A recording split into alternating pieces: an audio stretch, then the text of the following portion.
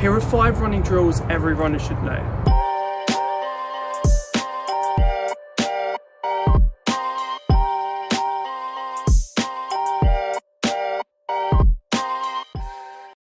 Running drills not only help to improve mobility and prime the muscles for activity, but help to ingrain correct running form, which will make your running more efficient.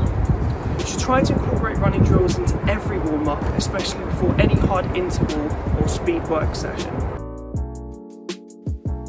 The first drill is an A walk. Standing as tall as possible and keeping on the balls of your feet throughout. Drive your knee up towards waist height, keeping your toes pointed up towards your knee. Pause for 1 to 2 seconds before lowering the foot down towards the floor and repeat on the opposite leg. In order to move forward, lean forward slightly, remaining as tall as possible. Next we have the A skip, which is a dynamic version of the A walk. After you drive your knee up towards waist height, hop forward slightly with your planted foot, and then drive your elevated foot down towards the ground, making sure you strike with your midfoot, and then repeat the movement on the opposite leg. This drill helps to improve the propulsive phase of your running.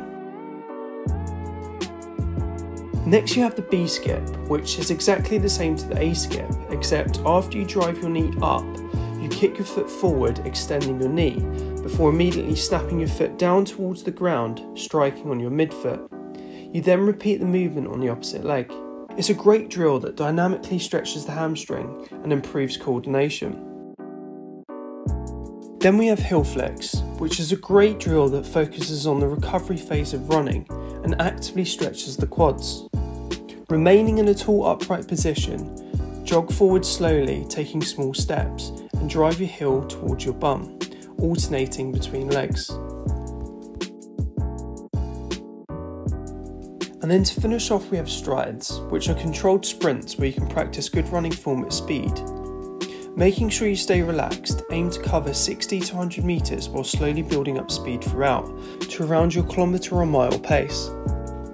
For the A walk, A skip, B skip and hill flex, you want to cover 20 to 30 metres before moving on to the next drill.